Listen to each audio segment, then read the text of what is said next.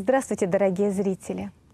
О, я хочу безумно жить, все сущее увековечить, безликое вочеловечить, несбывшееся воплотить. Писал Александр Блок. Он это делал с помощью слова, а вот кино, мне кажется, выполняет все эти задачи и достаточно успешно, если это настоящее кино. У нас в гостях Олег Григорьевич Урюмцев, актер, режиссер и президент фестиваля военного кино имени Озерова. И Лидия Викторовна Андреева, ну, тоже достаточно много, и сценарист, и режиссер, и киновед. Вы знаете, когда человек начинает работать, он, наверное, пробует себя в разных сферах. Что вам ближе, Лидия Викторовна? Ну, по образованию я актриса. Ну, как-то в 90-е годы не в чем было сниматься, и я, в общем, занялась детским кино. Мы организовывали детские фестивали и в доме Ханжонкова делали различные программы. И, собственно, возродили это великое имя Александра Ханжонкова. Это одного из первых русских предпринимателей, кинопредпринимателей, который, собственно, и заложил основы нашего национального кино. Вы знаете, если французы, которые, в общем, братья Люмьер и все, кто начинали делать кино, они обращались прежде всего к фокусам, к иллюзиону, к сказкам, потому что первые фильмы это там «Золушка», «Красная шапочка» или «Полеты на Луну», когда Луна там улыбается, под глазами как-то подмигивает зрителю, то российское кино всегда как-то ставило перед собой серьезные цели, потому что документалистика это, кроме коронации Николая II, это лазареты Первой мировой, это маневры эскадры, да, и первые фильмы, они тоже были на классические темы, «Мертвые души», по Льву Николаевичу Толстому «Отец Сергий», да, то есть достаточно серьезные темы для кинематографа, который, в общем-то, рассчитан на массового зрителя. Вот прогадывали они тогда или все-таки выгадывали? Как вы считаете? Конечно, обязательно выгадывали, как вы говорите, потому что действительно кино для нас важнейшее, потому что оно наиболее доступное, наиболее легко воспринимаемое зрителями искусство. И поэтому для народа, конечно, лучше было донести эти великие произведения, хотя бы пока в таком небольшом виде именно для зрителя. И самое главное, что почти сразу, вот в 1908 году был снят первый отечественный фильм «Понизовая вольница», а уже специальный фильм для детей был снят через 2 года, в 1911 году. А первая программа из зарубежного детского кино вообще была показана в 1898 году. И тогда кинематографисты, в частности именно Ханжонков, понял, что кино для детей – это одно из самых важнейших образовательных и воспитательных видов искусства. Лидия Викторовна, у вас уникальные кадры, которые мы можем сейчас посмотреть. Это Ханжонков, который дает возможность нам, людям 21 века, увидеть глаза людей, которые принимали участие в Бородинском сражении, да? Ну, не совсем в Бородинском сражении, потому что те люди, которых снял Александр Ханжонков в своей картине, которую они снимали к столетию Бородинской битвы в 1912 году, фильм назывался «1812», он отрядил экспедицию и стали разыскивать ветеранов этой войны или хотя бы людей, которые могли видеть нашествие Наполеона. И они нашли в Витебской губернии 118-летнего старика и, по-моему, в Могилевской губернии 115-летнюю старушку, которые видели, как Наполеон приходил. То есть они были живые свидетели истории. И, конечно, только благодаря кино, благодаря тому, что Ханжонков не стал просто так вот, ну вот сняли фильм и все. То есть он специально потратил время, деньги, но нашел этих людей. И мы сейчас можем увидеть людей, которые, ну, по существу принимали непосредственное участие Вы знаете, мне кажется, есть какая-то преемственность. Дело в том, что вот эти исторические этапы, которые отражены в истории кинематографа, да, и лучший фильм всех времен и народов, это тоже историческое большое масштабное событие, снятое Эйзенштейном в 25-м году, да? Правильно? И вот человек как бы оставляет себя в истории. Вот я был таким, я был таким. И мне кажется, что он, человек 21 века, может чему-то научиться. Олег Григорьевич, чему можно научиться у прошлого? Вот. Порядочности, наверное. Совести. Патриотизму, да, можно научиться. А вас не смущают слова пафос, патриотизм? Нисколечко. Когда мы начинали наш фестиваль, о патриотизме вообще даже не говорили. Тогда этим даже не пахло. Поэтому, когда мы говорили о патриотизме, о призыве к совести, о том, что нашу молодежь надо поднимать именно на этом, потому что это как раз и есть история. Это вообще вещи слишком взаимосвязаны. И, кстати, возвращаясь к Ханжонгову, один из лучших его фильмов, масштабных, куда сам император вложил деньги, это был «Оборона Севастополя». Было во что вложить. Да, в 1911 году это был один из первых царских проектов. Ну, я думаю, что Николай II был очень умным человеком, когда поднимал именно вот эти качества у наших людей. А мы сейчас, кстати, от этого очень далеко ушли. Посмотрите, сколько денег вкладывают американцы в патриотизм, в свой, может быть, даже в придуманный. Ведь все войны ведутся за территорией Америки.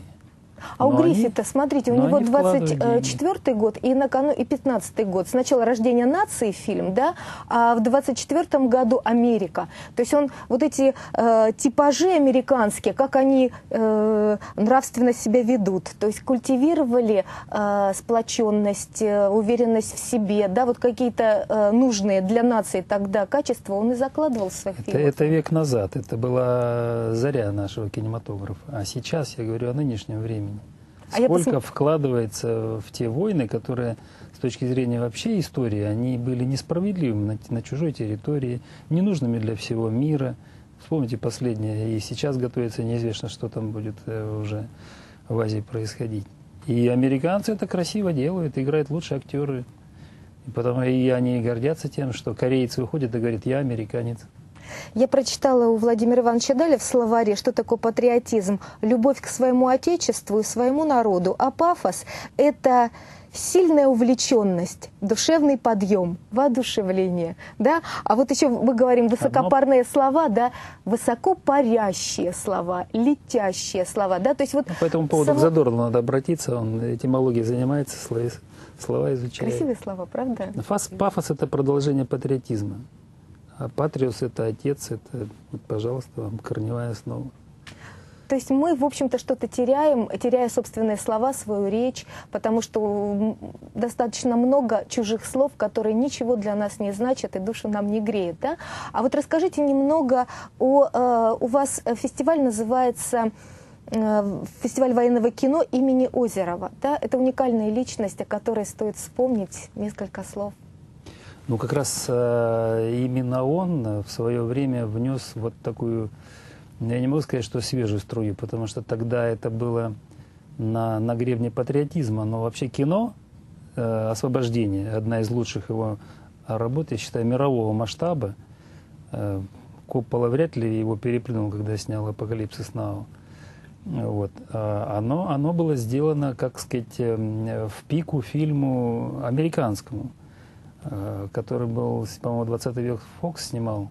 И они тогда по тем временам вложили 10 миллионов долларов. Это бешеные деньги были. Это где-то 62-й год, если я не ошибаюсь. Могу ошибаться. Фильм назывался «Самый длинный день» о высадке американских войск в Нормандии, во Франции. Я его специально посмотрел, потому что столько разговоров велось вокруг этого. И, собственно, и государственный заказ, который Озеров делал, он был в пику этому проекту. Ну, представляете, мы повоевали, да, американцы говорят: а вы тут при чем? Всю войну выиграли мы. И нам пришлось опять доказывать всему миру, в 125 странах фильм был показан, эта эпопея, что мы, в общем-то, не верблюды. Хотите, я расскажу свою детскую историю? Когда вышел фильм на экраны, он шел в 17 часов. Я училась в школе во вторую смену, и поэтому учителя, которые вели последние уроки, они говорили, быстро все смотреть кино. И мы все серии смотрели, вот, да, мы были рады, нас освободили от уроков, но была тут такая скучная вещь, как политинформация, да, когда ты должен был обсудить то, что ты видел. То есть ты утром приходил в понедельник, и какие-то серии особенно яркие, особенно интересные обсуждались. То есть был не просто проходной фильм, который прошел на экране, а была еще заинтересованность педагогов и нас тоже, потому что фильм затягивал. Там был еще элемент игровой и документальный, да, вот переплетение документальных Но кадров. Это впервые Озеров использовал, то есть они у него как бы являются живой тканью фильма, документальные кадры, но это не есть сам фильм, потому что это отправная точка, то есть он пытался показать, кстати, вот ноу-хау Озерова, он пытался показать, что факты, использованные в фильме, которые там, значит, играют актеры, исполняют великолепные актеры, они не придуманы. Вот они, вот документальные кадры, а вот их живое подтверждение. И таким образом у него получилась такая историческая эпопея, хотя очень многие псевдонаучные теоретики, они пытаются ему приписать бог знает что. Типа он увел куда-то там, и вот это вот сплетение жанров. Вот. На самом деле это просто доказательно и очень выразительно. И у меня, кстати, связано с освобождением немножко более серьезная история, там не тогда, когда нас за уши брали.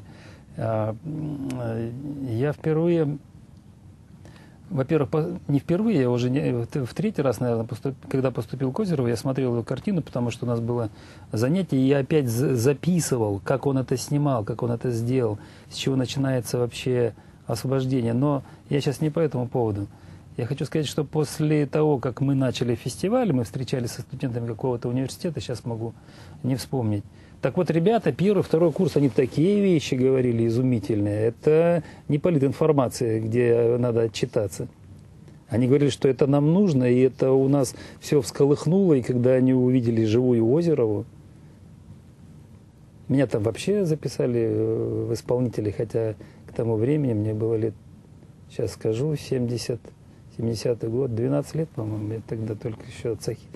А давайте мы сейчас посмотрим небольшой фрагмент. Я думаю, что это стоит сделать, посмотреть небольшой фрагмент из фильма «Кто такой Озеров?». При малейшей передышке память с неутомимостью палача бросала его под Кенигсберг на тот самый КП из 3 сосен. Он уже не мог жить без мысли о фильме, огромном, как диорама, подробном, как сама история. Это будет другой фильм, другой взгляд на войну, всеохватывающий, от солдатского окопа до ставки верховного главнокомандующего. Не хватало только внешнего повода. На это понадобилось еще 5 лет. Озеров по крупицам восстанавливал прошлое, в том числе в главном киноархиве страны, где просиживал с утра до ночи. Вы знаете, мне кажется, страна должна знать своих героев, и мы очень много упускаем. Мы на экран пускаем чужих, как вы говорите, героев, да, и не видим умных, честных, порядочных. Вот первое слово, которое вы произнесли, это порядочность, да, слово совесть нужно, да, мораль, в политику, в обычную жизнь обычных людей, потому что сейчас глуп тот, кто живет наоборот, по правилам, порядочно. И вот у вас замечательный тоже фильм, Лидия Викторовна. Расскажите немножечко о Полундре. Название интересное. Полундра – это клич морской пехоты. Он еще пришел из Голландии, и вот к 300-летию морской пехоты должен был вот этот фильм состояться. Но по некоторым причинам, по отсутствию денег, по каким-то там другим делам, материал, который был отснят, так и остался лежать. И вот когда мне рассказали про эту картину, что вот она должна была выйти, но не вышла из-за того, что нет денег, я говорю, ну, надо попробовать, наверное, поискать.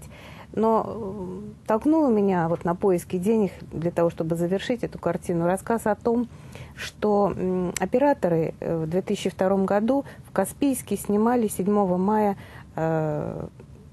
репетицию парада, который должен был состояться 9-го. Сняли, уехали. Именно там был морские пехотинцы, там был оркестр. А 9 мая там был теракт, знаменитый теракт в Каспийске, и очень многие из тех, кто запечатлен на тех кадрах, погибли. И когда я об этом узнала, я поняла, что просто вот обязана найти, помочь. В общем, нашли деньги, нашли другого режиссера, собрали фильм.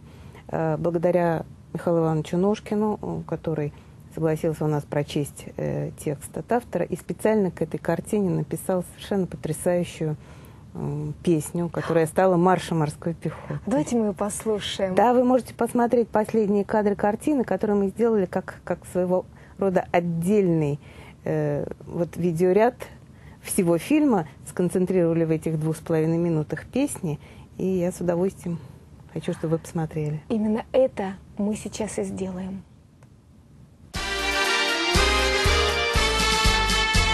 Мы дело по душе себе нашли, мы на защиту Родины пошли, и вот теперь тельняшка на груди, и служба боевая впереди, и черные береты нам с тобою в самый раз. Мы сухопутный и морской спецназ. Морская пехота, мужская работа, Россия превыше всего. Звучит приказ «Вперед, морпех!» И, как всегда, один за всех и все за одного. Звучит приказ «Вперед, морпех!» И, как всегда, один за всех и все за одного. Вы знаете, Лидия Викторовна, у меня дети отслужили армию, 2 взрослых человека, и я вчера буквально прочитала интервью 19-летнего Хемингуэя, который попал на фронт Первой мировой войны. Представляете, попадает мальчишка, 18 лет, попадает под австрийский обстрел, у него прострелено 2 колена, ступня, 227 ран у 18-летнего мальчика, который перенес 12 операций. Сейчас заплачу. Это долгие месяцы реабилитации. Циник бы сказал: он сколько потом книг написал, такой живой материал. Мне кажется, нашим мальчишкам нужен другой опыт. Да? И вот как раз фестиваль военного кино, Олег Григорьевич, он выполняет какую-то функцию, которая важна именно сегодня. Вот главная цель вашего фестиваля. У него и девиз такой замечательный.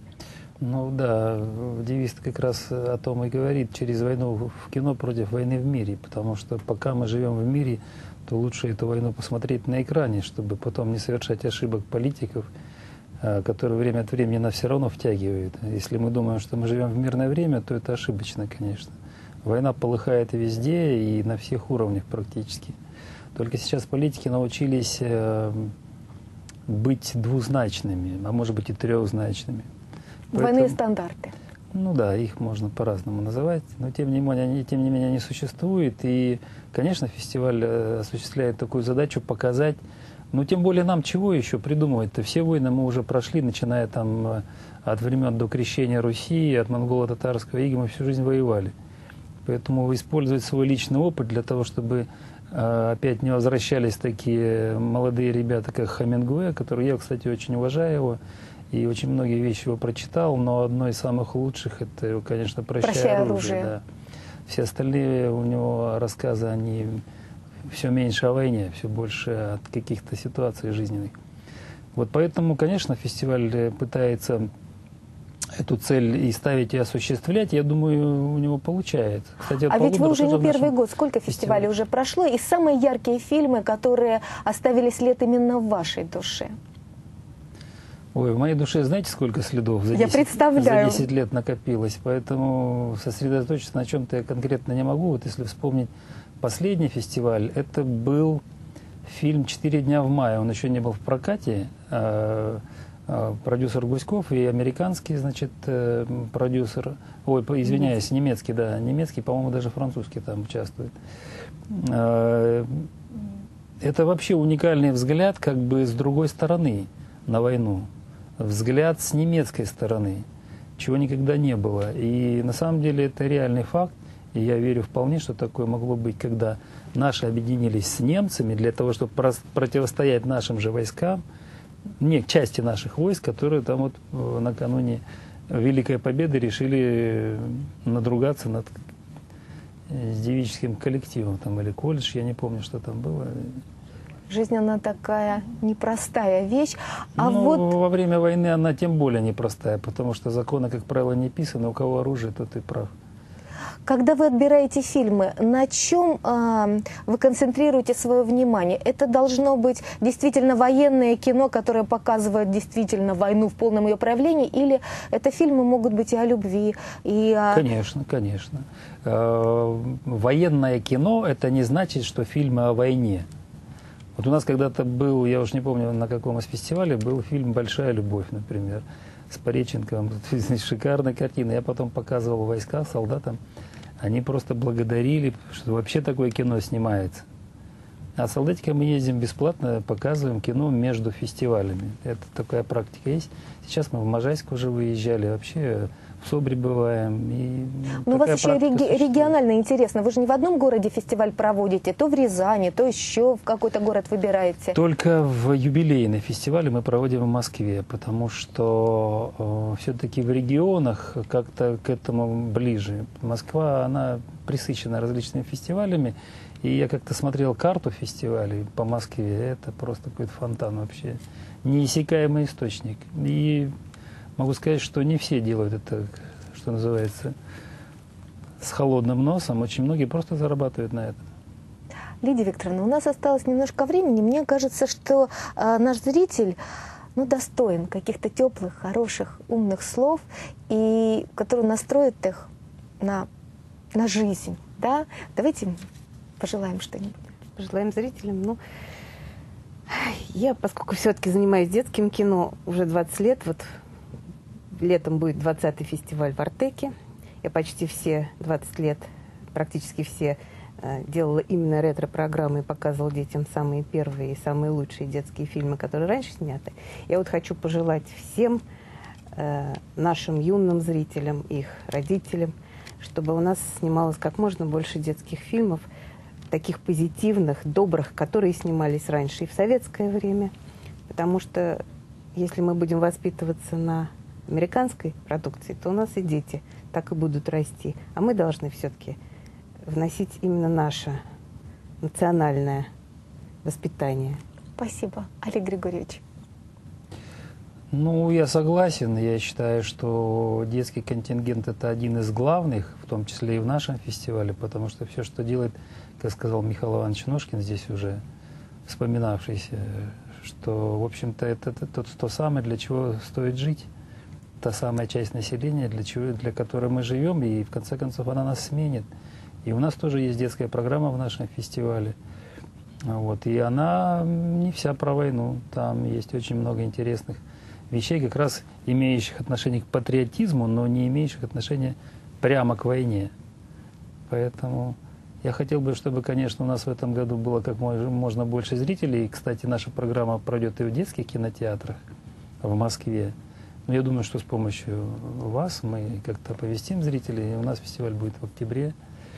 Ну и, может быть, мы покажем ретро-программу, где участвуют вот здесь вот все господа, представленные на этом столе. Спасибо огромное. А я хочу еще раз вспомнить замечательные слова Александра Сергеевича Пушкина «Оставь герою сердце». Что он без него? Тиран. Всего вам доброго, до новых встреч, мирного вам всем неба.